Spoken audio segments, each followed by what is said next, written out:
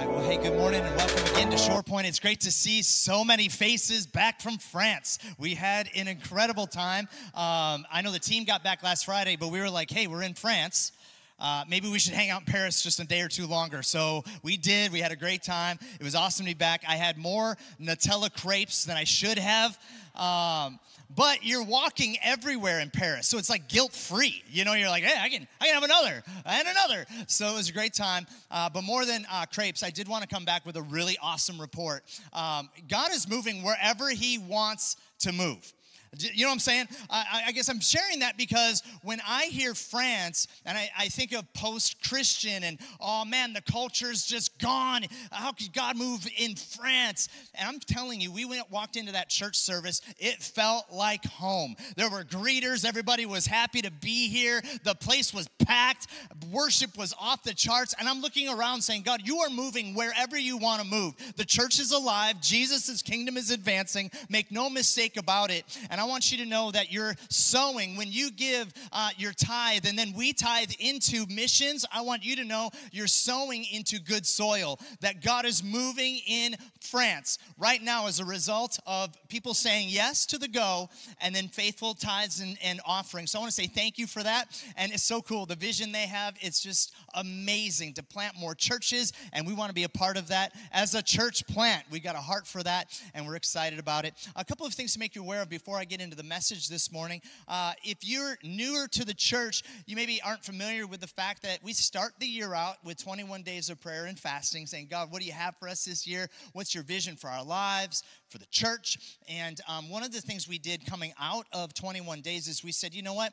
Fasting and praying shouldn't just be this one-off that we do at the beginning of the year. We should be people of prayer and people who fast. So we decided to call the last Wednesday of every month as a day just to fast and pray as a church. That's not a requirement to be a part of the church, but it is a massive invitation. Let's pray. This upcoming Wednesday is the last Wednesday of the month. Let's be praying, fasting, asking God to do wonderful things in our own lives and in this church. I'm telling you right now, there are things we need to see God move in on behalf of His church today.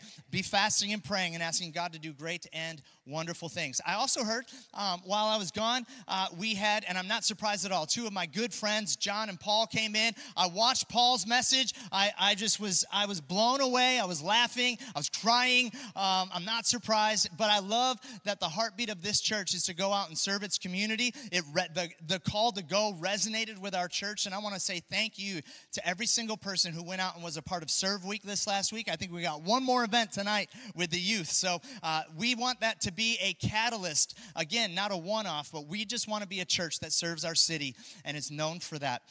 That being said, I want to turn and transition now into our next series. And again, I'll allude back to January. We felt like God put it on our heart, the vision on our heart. And by the way, I love seeing the This Means War hats. Oh my goodness, I love it. But at the beginning of the year, we were like, God, what's your heart and vision for the year? And we just genuinely felt compelled that with everything that's been going on in our own lives, with everything that's going on at the church, that this means war. That the enemy might be attacking, but God is advancing His kingdom, that He's the victorious one, and we can step into battle knowing the victory's already won, but this means war. And we're starting a new series today that I know is going to cause some people to, like that part of their spine that tightens when the preacher preaches. This is that series. You know what I'm saying? I know it. We're going to get right into a series on our finances. Woo! Because here's the truth. This is a war, and part of the war is how we handle, how we see, and what we do with our finances. Jesus talked about money a lot, and I'd imagine even in that crowd there was the, he's talking about money, Listen, I'm here to tell you, just as a church, first of all, Jesus talked a lot about it, so we're going to talk about it. We're gonna say, okay, Jesus is after something when He's talking about this. But how many of you know that I don't preach from a place of need and acting as if God is broke? That is the wrong perspective on giving and tithing and finances. God's not broke. Your pastor's not desperate for a new minivan. Come on, baby, I love my white minivan. Don't you dare think I'm out for my new minivan. That's not what it's about. We're not preaching from a secret need that nobody else in the church knows about, and we're just hurting and oh man, we need giving to go up. We are all in the black. We're not preaching out of this secret need. We're very open about our finances. I would also say, probably to a fault, this is something I haven't taught enough, to be quite honest with you. We talked about it 2 Sundays last year, and if you've been coming to our church since 2020, you'll notice we don't even receive an offering on Sunday. And it's like, and some people love that. They're like, and it's not actually this like intentional thing, except I just want to leave as much time as possible to get into the worship and the word. So I'm like, well, let's just trust that God's going to take care of us, and let's teach tithing, and let's mention it, and we have seen God meet all of our needs. So I'm laying a foundation that I'm not preaching this out of fear. We're not arm twisters here, but I do believe this, that there is a battle going on for your finances. Just so you know, there is a battle going on. How many of y'all feel that battle? You know what I'm saying? I know that battle's going on.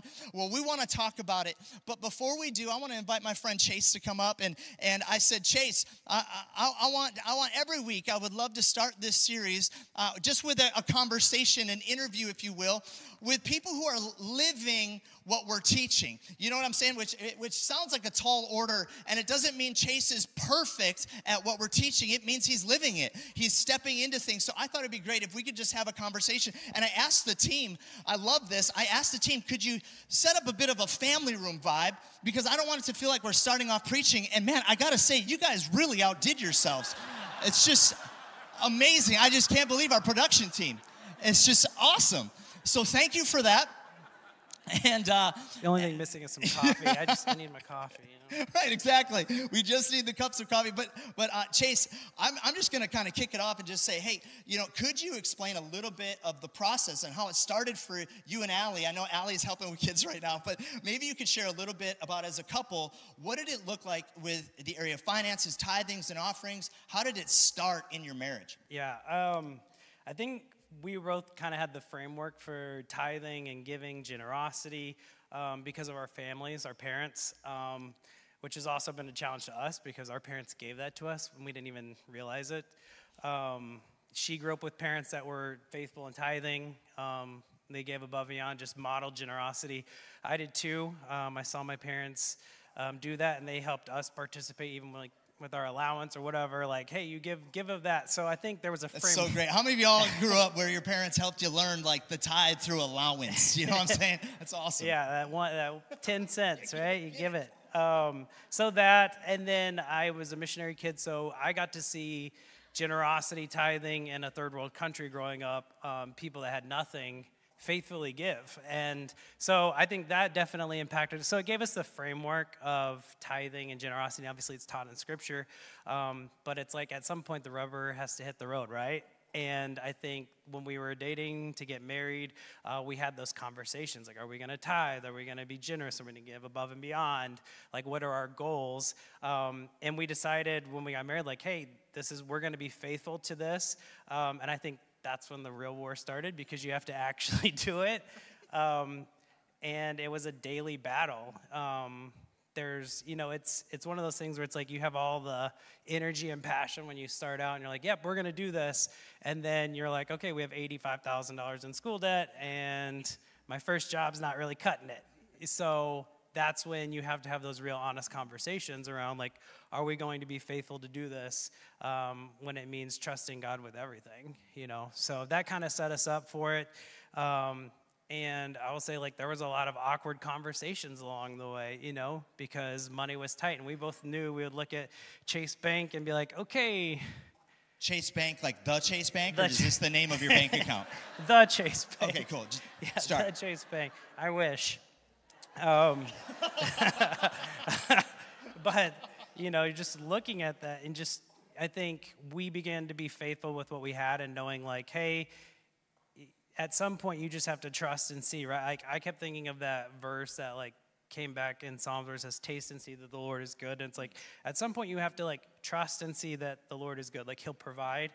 And we're like, okay, we've got all this that's going to school debt, like all of this, and it doesn't, when you write it out on paper, it doesn't make sense. And I think that's the whole thing, is like, for us, the real conversation came with our heart and being like, following Jesus is a call to surrender. And we had this honest conversation. I remember it when we were like dating to be married, where it was like, is this our faith or our parents' faith? Like, are we actually gonna?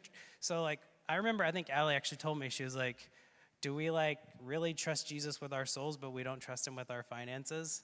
And it's like, and that's come back up too over the years, because in every season there's different challenges, right? So we began to be faithful, and we began to see God provide in incredible ways. And I'm cautious because I don't like to say like, hey, we give to receive. Like, that's not why we give. We give and surrender to Jesus, and he changes our hearts, and then creates something where you want to give more. But I was telling Brian, like, our first house, it was a crazy situation. We ended up having to move, and we bought the house for literally nothing, and I think we sold it for 2 times what we bought it for, and it was enough to cover like all of our debt. Like, in that time, we never saw that. In that 2 years, we never saw that coming, right? Like, we were just faithful. Hey, we've got to be faithful. We got to be faithful to give. And then we saw that provision. And what that did for us was it became an altar moment. In the Old Testament, like, you see the people of God, every time God would show up and he would move in an incredible way, like, they built altars to worship and remember, like, what God did. And so we just decided early on in our marriage, like, hey, we're going to build these altar moments. So, like, that house and that debt, that became an altar moment. So then, like, 9 years later, when it's like, oh, man, things are super tight, right? Like, we have kids now, and money's like, where's it all going? We look back and remember, like, hey. How many of you are familiar with the where's it all going feeling? Yeah. Thank you, Target and Amazon, right? Like, but I think you have to look back and you just remember, like, hey, those altar moments along the way where, like, God provided above and beyond. And I think, so that was kind of the framework of how we decided, like, hey, we're going to give, and we're going to continue to give. I love that. Could you just share, like, I mean, that's a, how many year process? 11 years. 11-year process. Could you just rattle off maybe some of the emotions that you felt, like ups and downs? I mean, I would imagine there's a lot that goes into that just emotionally that you're processing through. Yeah, I think like initially, like, just fear, worry, anxiety, especially like as a man, like, I felt like this just desire to, like, hey, I've got to provide. I want to make sure I have all this stuff for my family. So there was definitely like anxiety and in that and trusting, but then on the other side there was like just incredible joy and this peace that came. Like, I still, like, I'm younger and a younger adult, not a young adult, but I'm probably one of the last people that does a check for my tithe, like, through my bank, and it's because, like, there's some joy that you receive when you choose every week. I get paid every week to, like, this is God's. And I did that intentionally for me. I'm not saying everybody has to do it, but just, like, I knew I want to keep my own heart in check. And so, yeah, so. That's awesome. So just as we wrap up, just any word of encouragement, which I think you've already been an encouragement, but any word of encouragement for those who might feel like they're struggling in this area? Yeah, I'd just say, like, you have to start somewhere. To be perfectly honest, like, I didn't start with 10%. I started with something. And I was like, God, if you're faithful with that, then I'll give more. Well, of course, God is going to be faithful. So, yeah, it grew beyond 10%, right? But, like, I think it's just taking that step of faith to say, like, hey, God, I trust you. I've given you my life. I'm going to surrender all to you. I'm going to give every part of you. And that's the call to follow. So just start somewhere. Trust God. He's going to be faithful. You're going to see it in a million different ways, that's the beauty of serving Jesus, is, like, you're going to see and experience that faithfulness, and then build those altar moments along the way where you look and you remember, like, hey, that was the moment when God did this. And I would also say, like, if you think it's just a financial blessing, you're missing it. Like, I was thinking about this Friday night. I had some buddies over from Shorepoint, and just thinking about, like, God's faithfulness and blessing comes in so many different ways in your life, but just, like, community, friendships, people that have become family, like, in every area of your life, you'll experience that blessing that comes when you're faithful to surrender those things to him. I love that. Hey, could we just show our appreciation to Chase real quick? Thanks so much, buddy. And as I get into the message this morning, I want to pray for us real quick. God, I believe that's your heart for every person in this room, just to go from fear to faith, to go from anxiety or concern into absolute trust and joy, God. That even as we talk about finances, God, and the fight for our finances, that it wouldn't be a drag, Lord, but it'd be something where we experience and encounter your victory, your peace, your kindness in. And I thank you that you have that for us today. In Jesus' name, amen. And amen. I do want to say thank you to Chase and Allie. It takes a lot to come up and say, hey, I'm going to talk about finances. So I want to honor that. And thank you so much, my friend. And I know you have a hot tub over at the house, so I want to be one of those friends. I'm just saying, just you go ahead and text me anytime. I'm there. Beth can watch the kids. So, but this morning, as I get into the message, like, why is it a fight for our finances? And I'm going somewhere with this because I'll occasionally hear, if this gets brought up in church, or especially if you're talking to people who aren't in church and they have a perspective on the church, that we act like God's broke, or that the pastor just wants the flashy whatever, or that the church just wants your money. And this morning I want to challenge that, and I'm going to ask you to stay with me here, because I am not attacking any one of the things I'm about to say, but I'm trying to point something out here that I wonder if there really isn't a fight for our finances, and we're blaming the wrong person. We're blaming the wrong person. If the church just wants all our money, well, let's take a practical look at where all of our money is actually going. Somebody say amen, so I know you're still with me. You know what I'm saying? All right. No, so listen to this. Check this out. The average household spends $3,500 in entertainment annually. Average sports fan spends $664 on their teams per year. Let's go Bucks, right? Come on, somebody. It's okay. I'm not bashing this. But listen to this. $150 billion was spent in 2022 on sports equipment alone in the United States. But the church just wants your money. Okay, I'm going to keep going.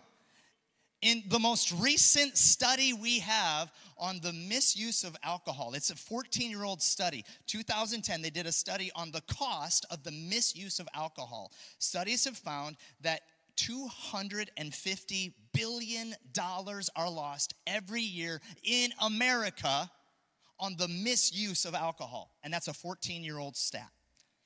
The same study said a heavy drinker spends up to $5,000 a year on alcohol. Tell me God just wants your money. Or maybe there's something else happening here. The average cost per person for a spring or for a vacation is $2,000 per person. Again, I love me some vacation. I am all about it. We save up, we go. I actually have a little principle in my life. Live below my means and vacation above them, baby. Come on, somebody. That's my little wisdom for you today. So I'm not against vacation, but I will say this, that last year during summer break alone, Americans spent $200 billion on vacation. I'm going to skip a few stats here and get right to the one we're all wondering. How much money goes into one Taylor Swift concert? $93 million. I haven't heard a single person tell me Taylor Swift just wants my money. I'm just saying maybe there's something bigger happening here. And maybe there's an adversary, an enemy here, who's trying to pull the wool over our eyes. Because listen to this. I didn't want this actually to be about the church not wanting your money. I wanted to point out that there's an enemy who does. Because listen to what happens with the effects of overspending and debt in our lives.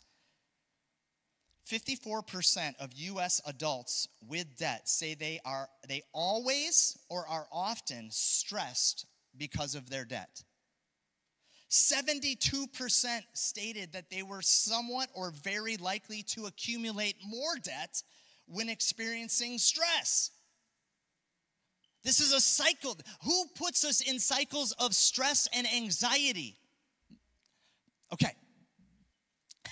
Due to debt, 48% have reported sleep problems. 40% had higher anxiety, 38% led diminished social lives, and 34% experienced depression. Listen to the effects of overspending and debt in our relationships. 60% said it led to disagreements with those they loved. 55% said it resulted in lost trust. 55% said it resulted in tension. 86% said debt was hurting their relationships. Disagreement, lost trust, stress, guilt, anxiety, depression, none of that is from Jesus. So I'm just here to say there is a fight for our finances because there is a very real enemy who is out to steal, kill, and destroy. I'm here to tell you God does not want those things for your life. I'm not here to condemn. I'm here to call you up and call you out. That anxiety, that stress, that fear is not what God has for your life. God wants you and I thriving in our relationships. Romans 12:18 tells us, as much as it depends on you, live at peace with everyone. God wants peace in our relationships. God wants us living free from guilt. Romans 8:38 says there's no condemnation for those who are in Christ. We're not supposed to be living with guilty, heavy hung heads over our finances. God doesn't want us to be a slave to anything. Galatians 5:1 says it's for freedom that Christ has set us free. I'm just trying to paint a picture here. This isn't about God wanting your money. This is about the enemy going after you. He wants your money. He wants you in debt. He wants you living in stress and anxiety, fear about what tomorrow's going to bring, and feeling like you can't possibly afford to tithe or to be generous. He wants you bound up. There is a real fight for our finances. So in this series, I'm going to fight back with the Word of God. In one of Jesus's most well-known messages that we call the Sermon on the Mount, we'll see him go after this very issue. And each week what I want to do, my hope is that each week we address heart issues. Because while the enemy might be after your money, God is actually after your heart. So we're not just going to talk the building blocks for financial freedom, and we're not just going to talk about tithing and offering and generosity. We're going to talk about the heart issues behind each of those. And each week I want to ask one question for us. And the first question this week is coming out of Matthew chapter 6. And Jesus is teaching, and he says this, Matthew 6:24. I'm going to take a real quick drink here of water. Was that clear? Hey, if Paul can say what he said last week, I can say that. All right? No one can serve two masters. Either you will hate the one and love the other, or you will be devoted to the one and despise the other. You cannot serve both God and money. Jesus is laying it out very plainly and clearly for you and I. We can't serve God and serve money. Now, when Jesus is talking about money, there's two trains of thought that a lot of scholars have considered. The first one is that Jesus is literally talking about wealth, money, riches, the attaining of things and needing things, the accumulation of stuff. And Jesus is saying you can't serve both God and money. I would agree with that wholeheartedly, but there's another perspective too that some have said this in the original Hebrew, the word that Jesus actually used was mammon. And have you ever heard the word mammon? Come on, any of you King James people, you're like, all right, come on, Pastor, bring the King James. Yes, mammon. And mammon actually came from an Aramaic word that the people of Syria would use to describe the god of money. So some scholars would say that Jesus is actually drawing a connection not just to riches, but to this principality, this spirit of money, and this need to have finances to be the provider. Because if Jesus was talking about that, it would be the only time that Jesus would compare his spirit to another spirit. It's interesting. Why is that? Because mammon and the spirit of mammon would promise what only God can give. And what we do know for sure is that Jesus is personifying money. And he's saying you can either serve me or you can serve money. And the enemy is trying to get you to look at your money the way God wants you to look at him. This is why it's a problem with Jesus. He's fine. He's got the provision. He spoke everything into existence. He's good. The problem he has is when there's anything in our life that takes the place of him as God and provider for our lives. You might think, oh, I don't think I'd do that. Well, let's just read a few scriptures that talk about who he is and replace him with this spirit of money and money. Where does my help come from? My help comes from money. Money is my shepherd. I shall not be in want as long as I have enough. Money is an ever-present help in time of need. Money gives me the peace that passes all understanding. My money shall supply all my needs. A day on Amazon Prime is better than 1,000 elsewhere. Now, we may not say those things, but my question is, do we live those things? Is there something about our life that would say on a Sunday we can raise our hands to the God of all creation, God, I love you, I love you, I love you, and then on Monday we're like, yeah, but I need the money. If the money doesn't show up, then how is God going to provide? And it's like backwards theology. And this is the problem Jesus has with us choosing money over him.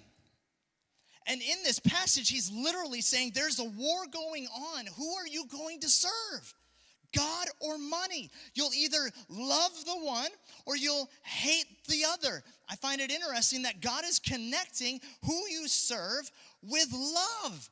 This is a heart issue. And he's saying, listen, if you serve money, you'll end up hating me. If you love me and serve me, or if you serve me, you'll love me. This is a big deal because when Jesus was asked what the greatest commandment of all was, what did he say?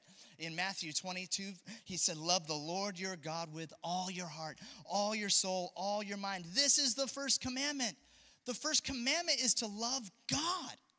And the way we love God is we serve God.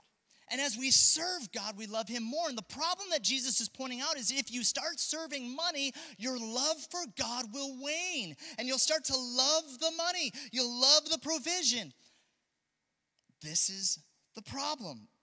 It's interesting that Jesus, in Luke chapter 4, if you've heard the story of how Jesus was tempted in the desert by the devil, one of the temptations was the enemy brought him up to a high place where he could see all the kingdoms of the world, all the riches of the world, all the power of the world. Jesus was tempted by mammon. What's Jesus' response? Oh, you're off. Because ever since Deuteronomy in the Old Testament, thousands of years ago, it has been said that you should love the Lord your God with all your heart, with all your soul, with all your mind, and all your strength, and him only shall you serve. Serving God and loving God are connected. Serving God and loving God are connected. I'll say it this way. You can't love God and serve your money. You can't love God and serve money. He's drawing a line in the sand. And we're serving our money whenever we're asking, like, we're serving our money whenever we're looking for anything other than God to be our source. I'm serving my money when I get agitated when tithes and offerings come up. I was joking about the thing in the spine, but if something inside of your heart gets agitated, there might be a serving issue. I feel fearful when God asks me to get generous. Hey, I know that feeling, but it's the war between who am I going to serve, money or God? So I have to highlight and address. I feel like Chase really nailed it. Like there were certain times where they had to draw a line in the sand and say, this is the moment. Are we going to choose it? Are we going to trust him or not? I have to address that where money's coming at me and saying, well, why don't you come and worship me a little bit? When I get angry with God over bills or when things break, I might be serving money. Because Jesus is saying you'll either love the one or hate the other. And if stuff doesn't go right and you're like, well, I tried to tithe and everything's breaking around here. Thanks, God. Maybe money is a little bit of a stronghold in our lives. Maybe we're serving money. Again, this is a hard issue. Money is not the problem. Serving money is. Serving is connected to loving. Serving money is the problem. Paul says this in 1 Timothy 6:10, the love of money. We get that one wrong. Have you ever heard it quoted? Well, the love of money is the root of all evil. That's not what he's saying. Or the money is the root of all evil. That's not what he's saying. He's saying the love of money, when you love it, when you need it, money is your provider. Money is going to take care of me. The love of money is the root of all kinds of evil. And some people craving money have wandered from the true faith and pierced themselves with many sorrows. Serve money, you're going to love money. Serve God, you're going to love God. And God invites us not just to receive him as Savior, but to serve him as Lord. And the fruit of a life lived with Jesus as Lord is joy, righteousness, peace. I know, guess what, y'all? I do love my white minivan. Mostly. But you know what I love more than having a van or I actually love my Jeep, right? I love my Jeep. But more than that, the Jeep and the van are not my family's provider. You know what I'm saying? Like, I can receive an offering at a church because the church isn't my provider.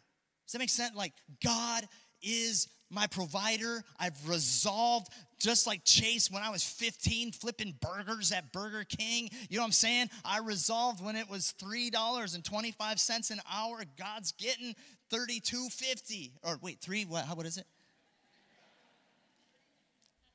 I'm just so generous. I multiply by 10.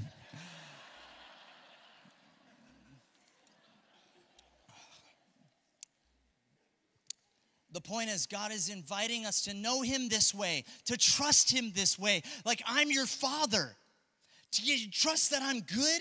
And Jesus concludes his teaching, and I will too, reading out of Matthew 6, and he says, can all your worries add a single moment to your life? And why worry about your clothing? Look at the lilies of the field and how they grow. They don't work or make their clothing, yet Solomon in all his glory was not dressed as beautifully as they are. And if God cares so wonderfully for the wildflowers that are here today and thrown into the fire tomorrow, he will certainly care for you. Why do you have so little faith? So don't worry about these things, saying, what shall we eat and what shall we drink? What will we wear? These things dominate the thoughts of unbelievers. But your heavenly Father already knows your needs. Jesus is saying, don't live like unbelievers. They're dominated right now with a lack of peace. Who's going to pay the bills? How's the next need going to be met? And Jesus is saying, I know how to meet every single need. Don't let your thoughts be dominated by the things the world's thoughts are dominated with. I love how one preacher said it. Anxiety and worry are to money what praise and worship is to God. Worry is your trust in your money. Faith is your trust in your God. So Jesus says, here's the remedy to all this. Seek first his kingdom and live righteously, and he will give you everything you need. This morning, we're not even getting into some of the details of what it looks for him to be Lord. We're simply asking the question, the number one heart question that I think we need to begin with every single time is, who am I serving? Who am I serving? God or money? Jesus is saying, seek first him. Seek your God. Jehovah Jireh, your provider. Seek him. Live righteously. Serve him. And every other area of your life will be met. I want to challenge and encourage somebody in the room today. God wants you to see him as an amazingly good father who can provide right on time. Every single need. Some of you aren't seeing the miracle because you haven't done the serving yet. And you're like, God, where are you? I don't know why my business isn't taking off. I don't know why everything keeps falling apart at home. And he's like, listen, I need to be your God. Seek me first, and I'll add everything else. There's an abandonment that comes when you can say, God, you can have everything else. I'll put you first. This morning, that's what God is asking for us. As we're about to get into finances every week these next couple weeks, I'd encourage you, don't bail out. Don't miss church. Don't all of a sudden we have a family vacation. No, you don't. I did the math. You got 4 of you, that's $8,000. You can't do that by next week. I'm just saying, can we have joy-filled hearts that our Father wants good for us? That this isn't about like, oh, the church just, nope, the enemy wants to steal, kill, and destroy. And we're going to war this year, and I'm believing freedom for people in this room. I'm believing life for you, hope for you, joy for you, that you begin to see God as provider of every single need.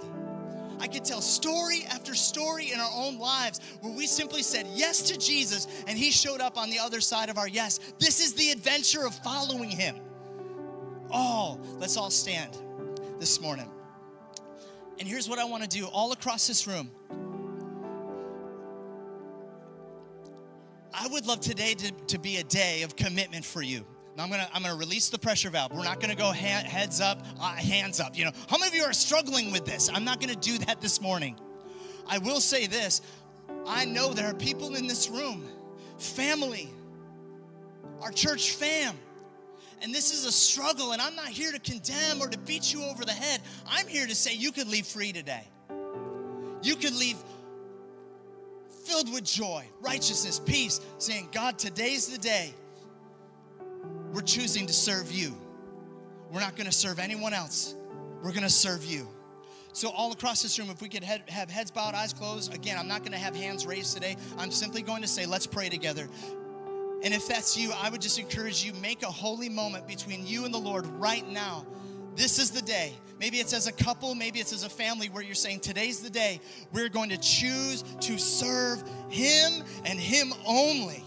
So, Father, we come to you. Lord, if there's a need for repentance in our hearts, times that we've held on to the finances and we've said, God, you can have every area of our lives, but you can't have this. Forgive us, God, because you want to be the God of all of our lives, the God over every part. You want all of our heart, God. And, Lord, we don't want to give the enemy a single foothold of our heart through our finances. So, God, I pray that this would be a church. If you're saying, Jesus, we can only serve one, we choose you today. We choose you today. We choose to say yes to you. And I know there's provision. I know there's a good Father on the other side of that all our needs will be met. But it starts with us surrendering. God, we're going to do that now as we commit to it. And church, I would encourage you in this, all across this room, we're going to worship one more time together. But let's do that. As we're worshiping, it's the big yes to God. Yes, Lord, I'm going to serve you. I'm going to serve you alone. Let's lift up our voices in agreement.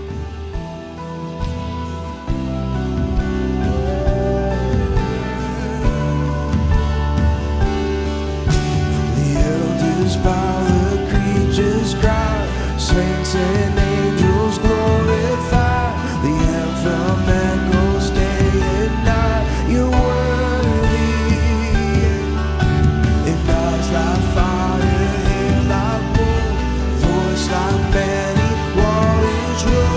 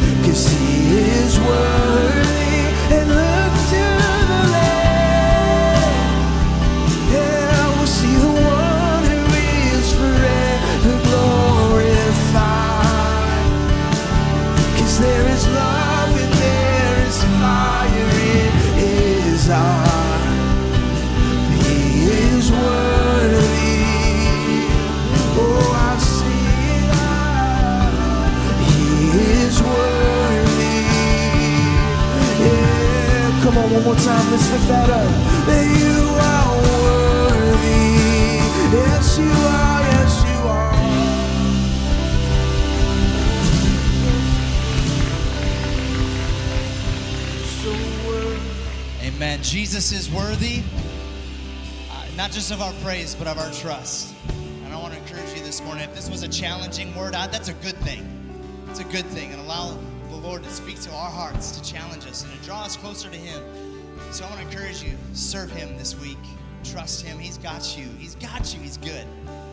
This time I'm going to invite our prayer teams to come up. I know a lot of times financial needs are prayer requests, right? Like, oh, this is going on. If you need prayer for anything, come on up. But especially in this area, we would love to agree with you and pray for you.